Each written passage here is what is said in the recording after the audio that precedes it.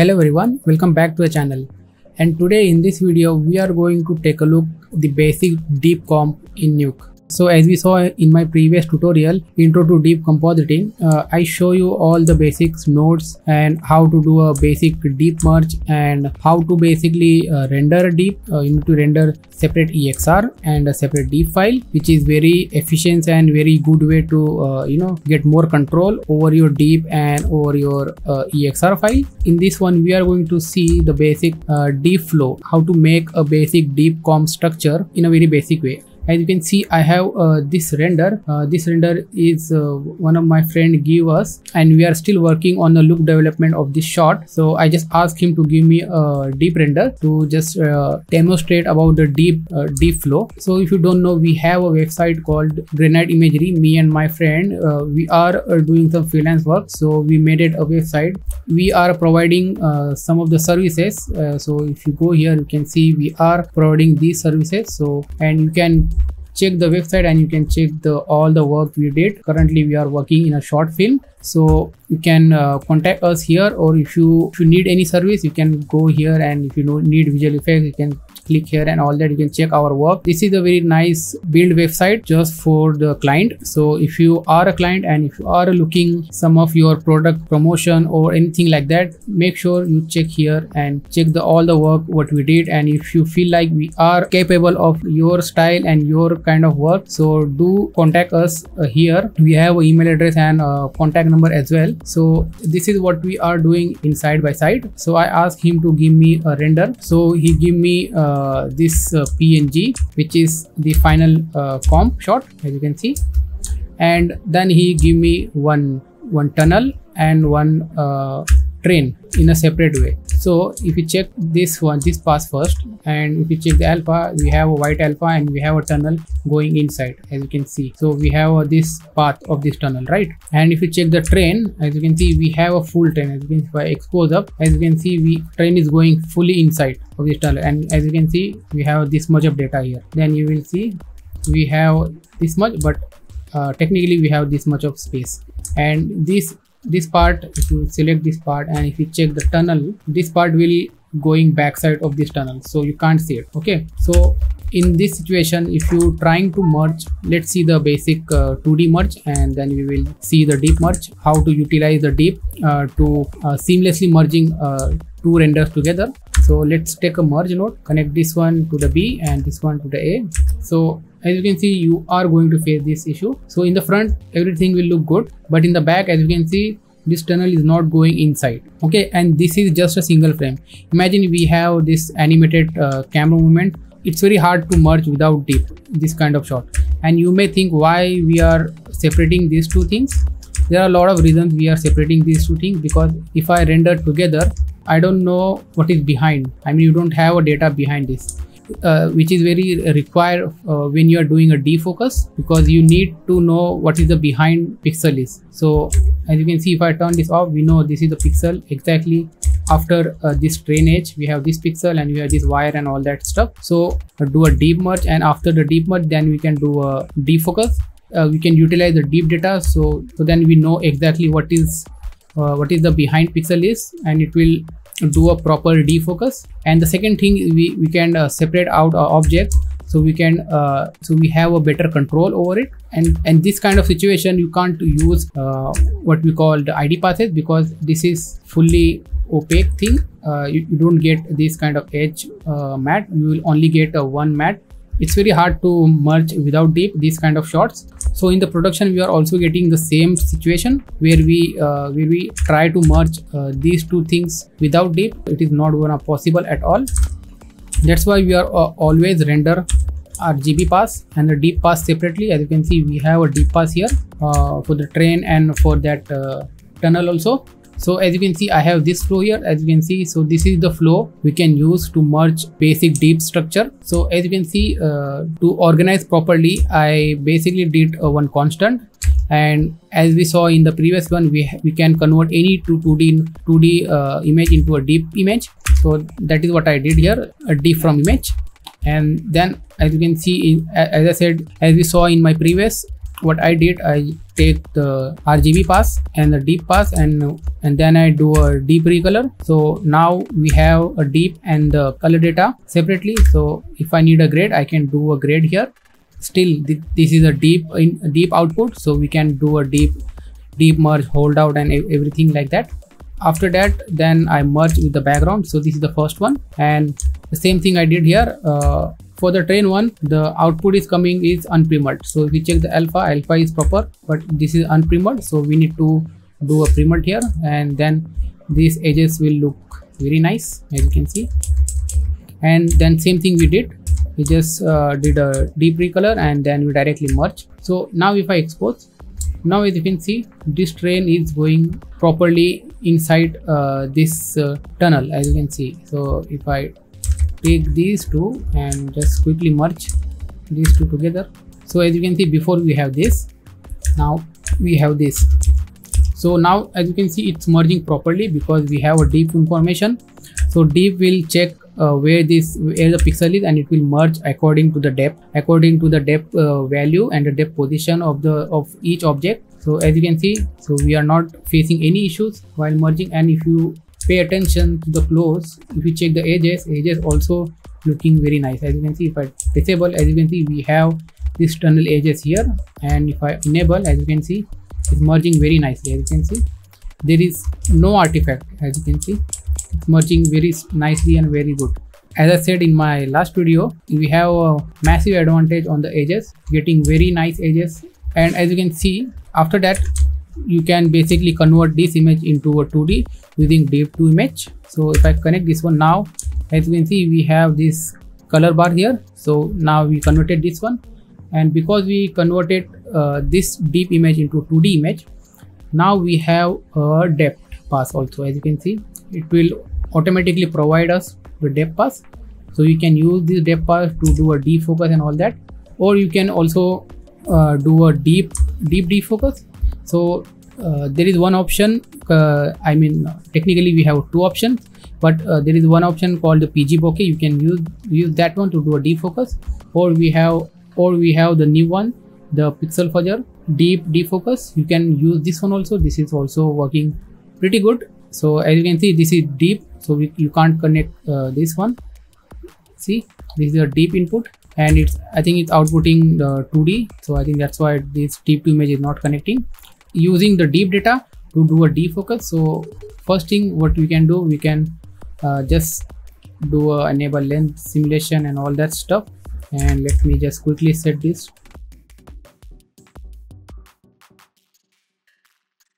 So as you can see, I have a camera here, so I know the exact camera parameters is. So as you can see, the film back is 36. It's a 15mm focal length and 2.79 actually 2.79 aperture. So I can set all these things, and then I can set the depth slice, so here and here. Now you can see how this is defocusing this image. So let's expose this up and let's place this one here. So as you can see, when we are defocusing, there is no artifact and nothing like that. As you can see, it's defocusing very nicely. As you can see, everything is looking very good. As you can see here and here also, we have some artifact here because what he doing is basically doing a slicing thing. So let me increase slice maybe 5.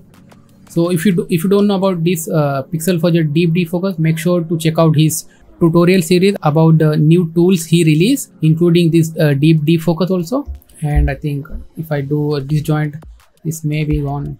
They have some artifact, but overall, if you check here, there is no issue here, no issue here also. You are getting nicely defocus image using this tool. So this is the advantage. This is one of the advantage of using deep. So when you are combining, you can do defocus and all the stuff. I'm deleting this one. Let's use this deep to image here, and I have one setup here. I will quickly show you what we have. We have a same camera, and I have a noise here, and which I applied on a card.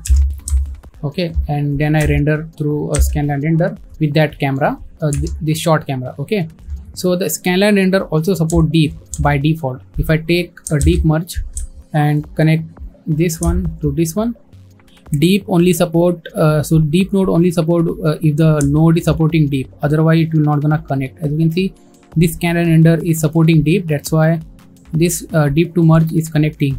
So if I view, as you can see, we are successfully merged this plane with this deep setup. Okay, so doesn't matter the input A or B. So if I move the card, let's see, if I move the card forward, you will see the card is coming forward and we are slicing this train like that, but it's not looking good, correct?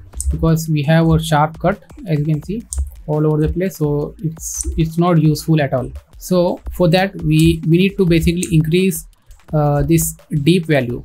I mean, what I mean by that, if you come here, let me check. If I add any let's see, if I add a deep expression, I just need to add one deep node to sample the deep expression. I'm just connecting here on the scanline render, so I can view this deep front and deep back. So if I check, if I select one sample here, okay, just one sample, if you check in the alpha, we have a deep sample 8.3. okay, and if I go to the deep back, we have exactly same number. So what I mean by that, if I take deep to point, and this is the deep, this is the camera, and if I view in a 3D space, so as you can see, this is the deep information we have only flat card. As you can see, we have a flat deep information. Basically, see, we have a deep, but this is not in a depth, it's a very flat card. That's why when you are merging with this, it's looking cut out. But if you view this deep, this train deep data with this deep to point, you will see we have an entire train inside and outside. As you can see, we have a much nicer data for this train. If I increase point size, then you will see what I mean. See, as you can see, we have a very good representation of this train. As you can see, this is only point cloud, and for the card we don't have much here. See, we only have this flat card. So if I view this together, as you can see, so it's basically doing like this. So this is a basically deep merge, it's happening. If you see in a point cloud view, so in the train we have this full deep data is going on all the way the backside, as you can see, and for the card we don't have. So basically we need to increase this one slice into multiple slice. So we need to increase this deep value basically, so that way card will no longer flat, so it will not gonna cut in a very sharp way. We need to increase deep value. How are we going to do that? There is a separate node. So this is called a deep blur. I will explain this one in a next video, but as of now you just need to understand what I'm doing here. I'm just increasing this deep value so it can merge properly.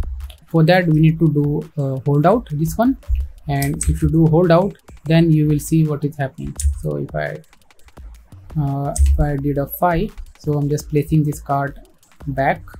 So as you can see what is happening here, I'm pushing this back. So as you can see, suddenly this is not looking 2D. Now let me just merge and then we will see.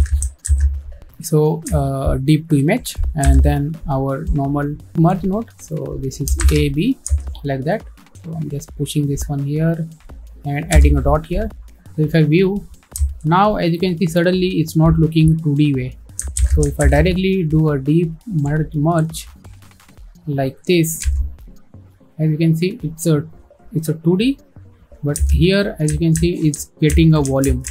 Basically we are increasing the deep value, so that way we can do a properly fall off thing. As you can see, it's doing very nice job here, as you can see. And if I merge this here, if I increase this one more, now as you can see it's getting inside this smoke layer. See, and if I push this card back, so as you can see what is happening. So you get the idea how this deep is actually working here, and it's very good way to use deep this way. I use this many times in production also, just to add some 2D smoke layer and 2D fog and all that stuff, just like this. And it's doing proper hold out thing. As you can see, there is no edge issue you're going to face. That is why deep is so good, because you don't get any edge issues at all. So as you can see, There is no edge issue. As you can see, it's perfectly blending. What I can do, I can just color grade this. I'm just taking this. Oh, this is 2D, so I need to connect here. And as you can see, I turned it this some kind of. So as you can see, this is very nice, and then you can animate this card like it's coming out or something like that. You can push this back. As you can see, when I push this back, it's going back, then slowly comes out like this. You get the idea what I'm trying to do. So this is the another way of using deep. So there is a lot of way you can use deep day to day in your 2D comp workflow. If you render deep with your 3D pass, then you have a lot more flexibility in comp. So as you can see, this is what we did in just a few minutes without using any depth pass or anything. We are just using deep pass to add this thing, and edges is looking nice. There are some issue here because of this color grading, as you can see. So I think we need to do unprimmed and then primmed.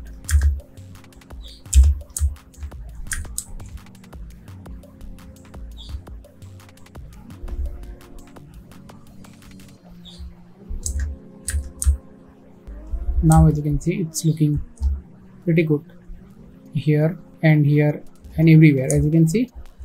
So this is the way you can use deep in your comp, and this is the deep structure you need to follow. So if you have a deep in a separate way, that is good. If you don't have, then you can directly do a deep merger. I mean, in some cases you don't get a separate beauty or separate deep EXR. In some way you are getting only deep EXR, which including your RGB and a deep file also. So that way you can directly merge like this and like this, and then you can do your further comp. Okay, but the best way is separating your deep EXR and your beauty EXR is a very good way and very controllable way to do deep compositing. So this is a simple Nuke script. I will share this one so you can check this one and all the node I have connected here, including this deep blur also, so you can see how this is working. And in the next video I will cover this deep blur also, how I made this one and what is the expression behind is going on and how this expression is working, all that stuff. I will provide you this comp, this basic comp structure. You can download for free. So and let me know if you have any questions about deep. I will definitely try to help you. And in the next one, I will show you much bigger scene and much nicer looking, not like this gray render. I will get more photoreal render and more deep layers. So currently we have only 2 layers of deep. So in a future tutorial, I will try to make a tutorial about merging multiple deep layers together and also doing a multiple 2D deep comp layer also. I mean, just like what we did here, the same thing I will do in a multiple way. And then we are facing some issues, then we are going to solve together, and I will let you know how to solve this one, because in a production I face many issues with the deep. So you have to know how to solve any deep issue if you are facing, because if you understand all these nodes which we have in a deep menu, there are not many tools, but if you understand how to use all of them, then you are in a very controllable way. Otherwise you can't control the deep, because only the deep tool is working with deep. So that is one tricky thing about deep. I hope you learned something. Please let me know in the comment. I will try to help you, and this is the second part of this tutorial series. Hope you are enjoying, and we will see you in the next tutorial about deep compositing. Thank you for watching.